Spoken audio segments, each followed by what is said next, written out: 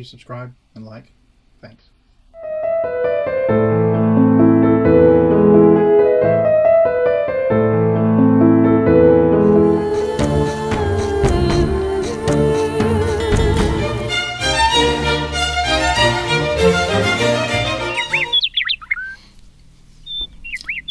Hi, I'm Mark, and this is my journey through tarot.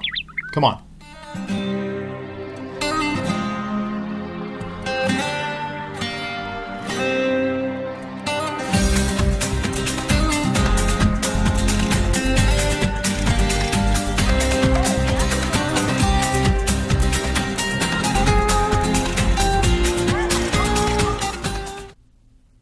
So in light of the new developments with Prince Andrew and Virginia Giuffre, is that her name, filing charges in the U.S. court, I thought I'd make a refreshed video. So here we go.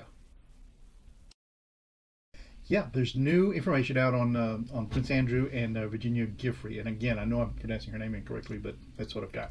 So what I did is I'd done Prince Andrew and I'd done Giuffre before. So I kind of mushed those two together and edited it up and made it a bit more current. And so that's what I'll tell you about right now. Here we go. I've got to find the page. It's right here. So here's Prince Andrew. In 1960, Prince Andrew was born in Buckingham Palace on February 19th, so he's Pisces, and the third child and the second son of Queen Elizabeth II. He had a governess for his early education and later went to Heatherden School in Berkshire.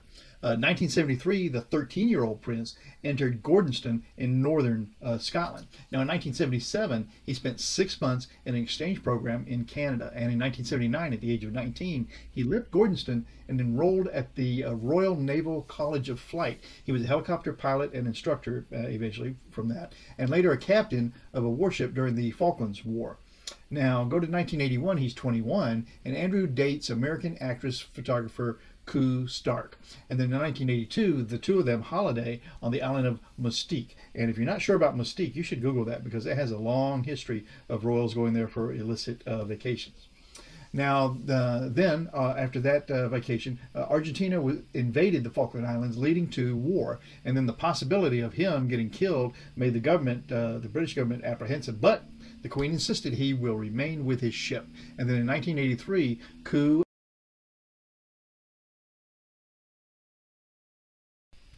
So in 1985, the Prince and Sarah Ferguson became reacquainted from childhood at Royal Ascot, which is an event where the Queen and family descend on a small town of the small town of Ascot for a 5-day horse race featuring the world's best racehorses, the fanciest fashions, and food that money can buy. Now, in 1986, he's 26 years old, and Andrew marries Sarah at Westminster Abbey, and he's created the Duke of York. They have two daughters, Princesses Beatrice and Eugenie. Now, in 1992, the couple separate amicably, and in 1996, after 10 years, they actually divorce. I guess 10 years of marriage is what that means. Sarah continues to live at Andrew's Sunninghill Hill Park mansion. In 1997, Andrew became godfather, though, to actress, remember her, Koo Stark's daughter. 2001, Virginia Roberts Giuffre, and I hope that's right, I haven't looked it up, is alleging that Jeffrey Epstein, paid her $15,000 to have sex with Andrew in London. She was 17, and then later in New York, and then again on Little St. James. That's a private island in the U.S. Virgin Islands. Now, flight logs do show that the two, Andrew and Virginia, were in the places she alleges. He denied having sex with her in 2001. He was very specific to say that about the 2001 thing, saying he had been at home with his daughters after a party at Pizza Express. In 2004, he moves to Royal Lodge, a property originally built in 1662 in Windsor Great Park at Berkshire, and his lease is for 75 years. The Crown Estate is the landlord, but there's no annual charge. So in 2007, Sarah purchases Dolphin House, a mansion directly behind Royal Lodge. But then in 2008, a fire at Sarah's house means she now moves into Royal Lodge with Andrew. Now, he was a special representative for international trade, and investment for 10 years, receiving £436,000 to cover expenses.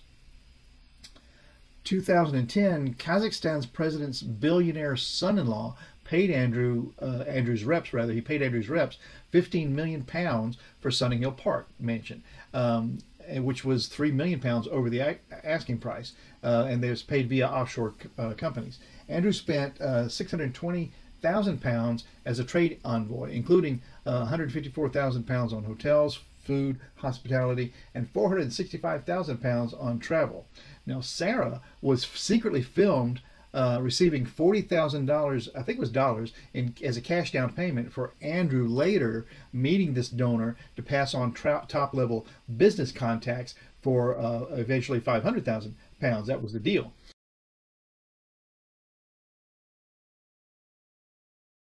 That was the deal. Now, he was photographed with Epstein in Central Park, New York City, and also admitted staying at Epstein's for 3 days with the purpose of breaking off a relationship with him after Epstein's conviction for sex offenses against a minor. And in 2011, he's called Air Miles Andy regarding a reimbursement received for air travel expenses, and Sarah's multi-million-pound debts were cleared by Andrew.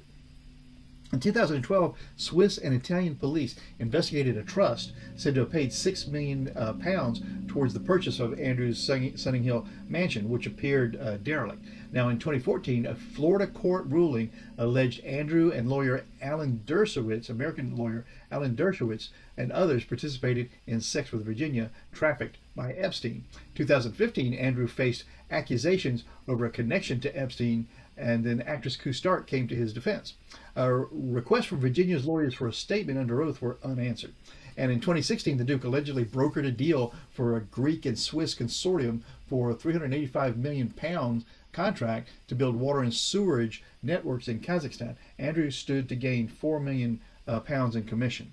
2018, Virginia, remember her, said she was pressured to have sex with Andrew and couldn't object as Epstein could have her killed or abducted. And Andrew and Virginia were photographed with his arm around her waist, and Ghislaine Maxwell is in the background.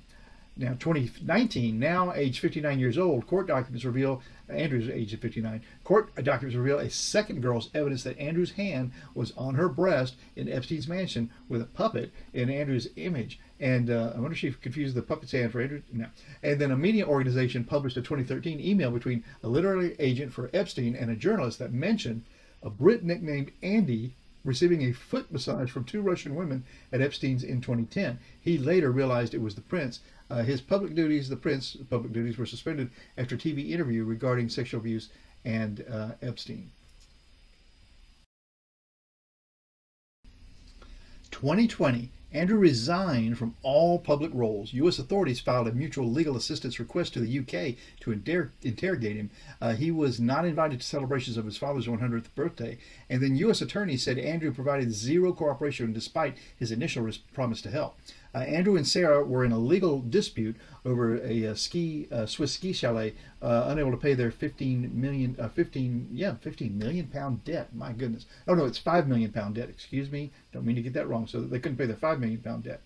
Despite claims that the Queen would help. A spokesperson for Andrew confirmed the Queen will not settle the debt, and Andrew hired crisis management. A majority of Brits believe he should be stripped of his titles and extradited to the United States. Andrew canceled a trip to Spain, fearing he might be extradited to the United States.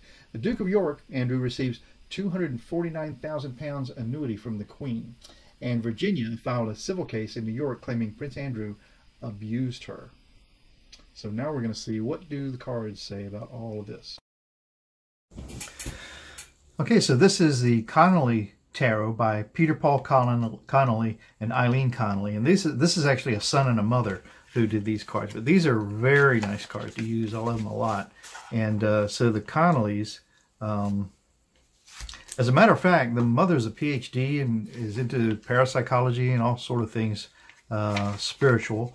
And then so she kind of conceived of this thing. Then she got her son, who was born in 1964, but I guess by then he was a teenager. But she got him to design the cards, and he's an artist today. So that's Peter Paul Collins. So these are pretty interesting cards. I love them. Let me show you how they look. They've just got so much color in them. Apparently he sketched these out with colored pencils before they became finished works of art. And I guess they're hanging in galleries somewhere on the West Coast, if I'm not mistaken. So there you go. So these are beautiful. I love these cards. I mean, they're everything you want to see in a typical, easy to read tarot card. Now put them out like this so that you can take a look at them too. You know, everybody likes to see something different, and maybe you haven't seen these cards laid out like that before. But that's those folks, the Connollys. Okay, so this will be probably 2, maybe 3 dyadic crosses. That's those 6 card crosses. The first part of a Celtic cross. And so what I want to do, because what I did is I took those 2 stories and kind of blended them together. So I want to do one dyadic cross for Prince Andrew, one for Virginia, and then if I do a third one, that might be on the trial, I think. But definitely those 2. So we'll see what we get out of this. Prince Andrew. What's going on with you, buddy? We already asked if you did it. So I think he will go down with the ship. I think he will never, ever. So will he settle? Will he settle this out of court, or will he let this go to court and be judged in public? I don't think that's going to happen. I think he'd much rather cover this up. But I think that's what I'm going to ask anyway. So let's cut the cards. Spread them out. Take 6 off the top for Prince Andrew. Court or cash? That sounds pretty good. That could be a nice little game. I'm surprised somebody hadn't thought of it yet. Court or cash? Okay. And then for the next dyadic cross, we have these right here. So the question is, Prince Andrew, is this going to go to court, or are you going to cash out? First card for that is the World card. You know what? The World card is the end of a cycle. I mean, it's a big, spectacular, complete end, and then the beginning of something new. I think this could mean either way this goes. His any kind of station he has in the royal family is really a mess.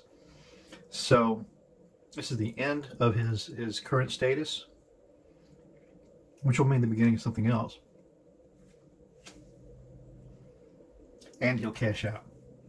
The challenge to that is the Knight of Wands. So the Knight is the fighter in the royal foursome, and the Wands are action, motion, power, planning. So the Knight of Wands, Prince Andrew, a knight with some plans. Okay, so I don't know. Is he smart enough to have plans ready for, because this is definitely the end? Maybe he is. Maybe he is. The base of this then is, well, that's what it was. It was happy family, as happy as that family can be. But yeah, 10 of Cups is rainbows and fairy tales, and everything's wonderful. In the past of that reading is the Empress. So I don't know. I want to say this is the Queen, actually, but let's just leave it at that. Let's see what happens in the sky here. The sky of this reading is the 6 of Pentacles. So this is distribution. This is knowing who gets what, and making sure we have doled out the value in an appropriate and fair way. Kind of.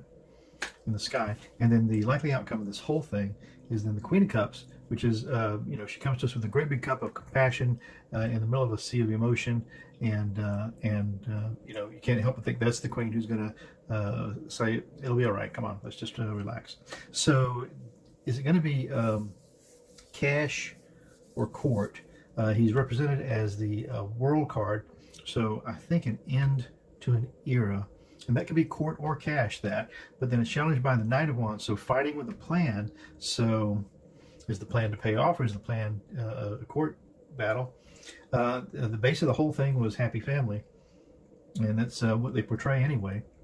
The past is the Empress, and I want to say that that's the Queen in the past. So could this be that this whole thing really takes place after the Queen has gone? I don't know, because in the sky we've got the 6 of Pentacles, which is just distributing the wealth, really. And then the likely outcome of the whole thing is the Queen of Cups, which is the Queen of compassion. And this certainly could be Camilla.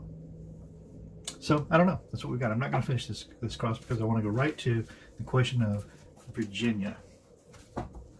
Virginia. So she was 17, I guess, when all this occurred. And so what's going on here? What's going on here with Virginia? Is this, well, let's ask what her intention is. Was her intention to cash or court? In other words, if she got a significant cash offer, would she just say, okay, let's be done with it? Because she'll have to be reminded that if she's looking for a cash settlement, you know, the longer she's in it, she's splitting more and more with the attorneys. So, Virginia, cash or court? 1, 2, 3, 4, 5. Right there, still 6. Okay, so Virginia, cash or court? What would you do? You know, at that point, you certainly made a point of things already. The okay, so as a signifier, we have the Queen of Wands. So that is the queen of her plans, of her actions, and she certainly is passionate about getting this plan moved forward. If we look at the sky, it's all around that. So that's the self. The challenge to that, then the signifier, the challenge to that is the Eight of Cups, and that's walking away from some great big emotional something. Innocence, I mean, that's gone a long time ago, but the base of this reading is the Empress. She's come back again. She's come back again. The base of this reading is the Empress. So Empress is just Mother Earth, really all-knowing. I almost want to think of Mother Nature when I think of the Empress. And the past of this reading is Temperance, so balancing everything out. The sky is going to be the Page of Pentacles, who's bringing just an offer of value. Look at this. This page is standing on a stack of books to present this information, I guess, to the court. Oh, that's interesting. And then the likely outcome of the whole thing, cash or court, is the Queen of Cups, and the same card that the other one ended with. The other one ended with the Queen of Cups. Good God. All right, and look, I had 2 cards from that other deck. So we said, is she cash or court? So she's the Queen of Wands. She's got a plan. And she's going to stick to it, and it's challenged by walking away from all this, which she's all the passionate, emotional hurt of the whole thing. No, she's not going to do that. And the base of this is the Empress, and I think she has that strength now behind her to carry it through. And Temperance in the recent past is having to know when exactly to make that move. With this Page of Pentacles, this offer of real value, and the likely outcome of the whole thing is, again, this Queen of Cups, the Queen of emotion and passion and understanding. Interesting. So, and then for the final, oh my gosh, how do I have all those extra cards? 1, 2, 3, 4, 5, 6. Huh, I'll be darned, I must have taken them off the stacking. What an idiot. Okay, so for the last, I just got so lost in the reading. And so for the last one, we'll say just 3 cards, court or cash. So we know which way they each want to lean. And now let's see what maybe could really happen. Courts or cash. 3 cards really quickly.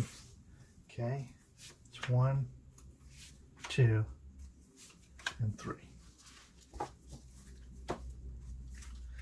Court or cash. First card for that is the Chariot, things coming fast. The second card for that is the Four of Swords, really knowing when to take a break, take a rest, and you know, before you move, before you make a step. Court or cash. Court or cash.